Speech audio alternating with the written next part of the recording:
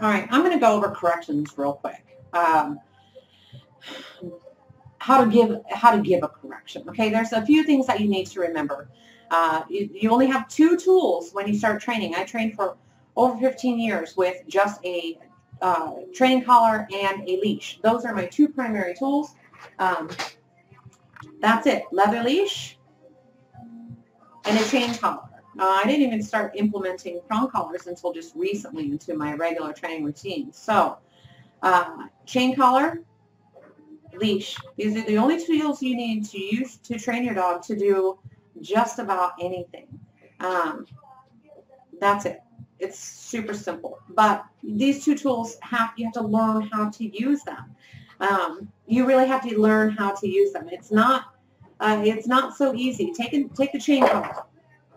It's just a chain, right, with two rings on the end of it. It's not. There's nothing to it. It's a chain collar. But it can be super, super, super useful training tool, or it can do nothing. It's not a magical instrument. You have to actually learn how to use the tools.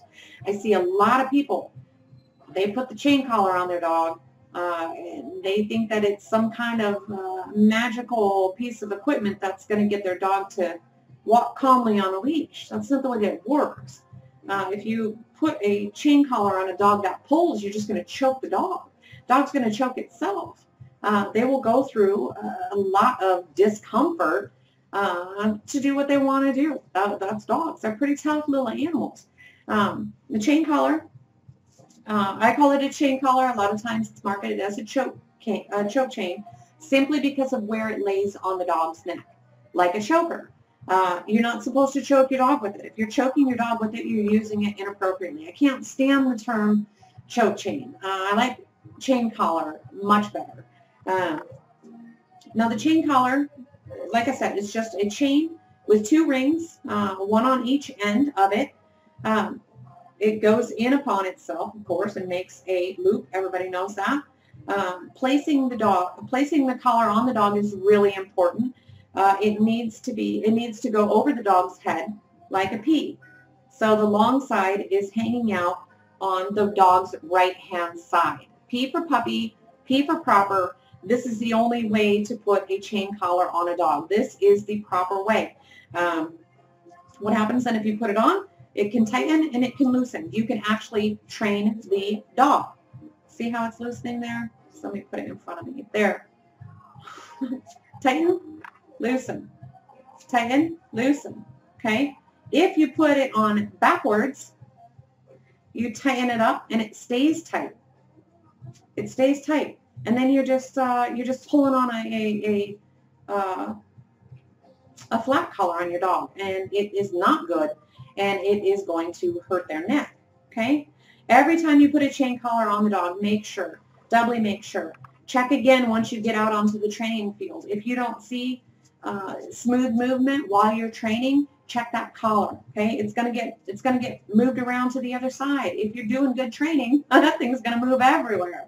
So always reach down, make sure that you are getting the collar back in the correct position. Don't neglect it, okay? It seems a simple thing. It is a simple thing, but you're really going to have to train yourself to observe that. And most of training is about observation, so that is your first observation.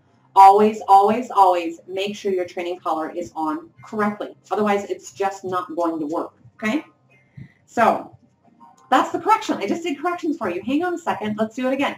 The training collar goes on. Yes, training collar goes on. P for puppy, P for proper, right? You got the long side coming out on the right-hand side of the dog. That's it. That's a correction. And I want you to practice that before you put it on your dog, if you can. Just practice pulling it and releasing it, okay? That's all the correction is. And you can feel it on your arm. It's not, I mean, even if you do it really hard, it's not hurting, it's not hurting your arm. It's not supposed to hurt your arm. Just the action of the tightening and loosening is there to get the dog's attention, okay? So every time you tighten it, you say no, no, no, no, no, no, no, no. My dogs are looking at me. No, okay? It's that simple. Let's go over some leash handling quick. I don't have a dog here to demonstrate on, unfortunately. I don't know where they all went. They've got their own lives. I'll let them live it this time.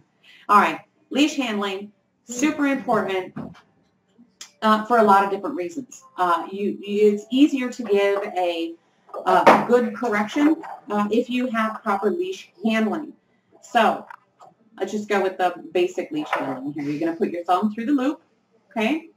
And then you're going to loop the extra parts over your thumb, just like that. Too easy. Now, all of it should fit in your hand, okay? It's going to be attached to a dog somewhere. I had a dog to attach it to, but they left me, so here I am.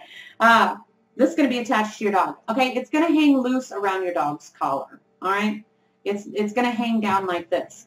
There's always going to be some extra room in here in between the dog. It's never going to be tight because you're not going to pull your dog around and tell them where they need to go. You need that to be loose so that you can have that little extra to give the correction, okay? When you give a correction, it's a simple no. It's a quick tug and release on the leash. It should end right up about right here. No, or no, or no. You want it to end up here because this is where your upper body strength is. So it's going to be a real quick pop and release. That's it. No, no, no. That's it.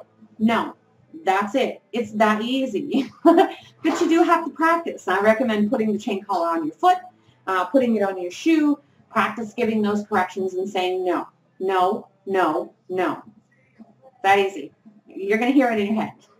Hopefully you're going to hear it in your head because that's what you have to do.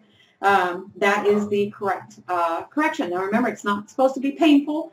It's not supposed to be punishment. If you're punishing your dog or trying to hurt your dog when you're giving a correction, just put the dog away. Your dog doesn't need it. Dog's not going to learn anything except that you're a big fat jerk. So do it right, just enough to get their attention. When they give you their attention, then you tell them, hey, sit. Okay? No, sit. And we're going to get to that when we do our actual training. That's the leash handling, okay? Now, corrections, I want to go over one more thing. The direction of the correction matters, okay? So if I tell a dog to sit and the dog does not sit, I want to give the correction in the direction I want the dog to go, okay? So if I tell the dog sit, the dog doesn't sit, I'm going to give a correction upward. No, sit, okay?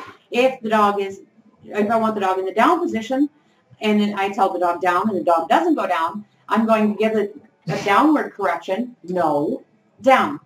Give the correction in the direction you want the dog to go. Okay? That easy. Quick pop, proper leash handling, say no with that correction, give the correction in the direction you want the dog to go.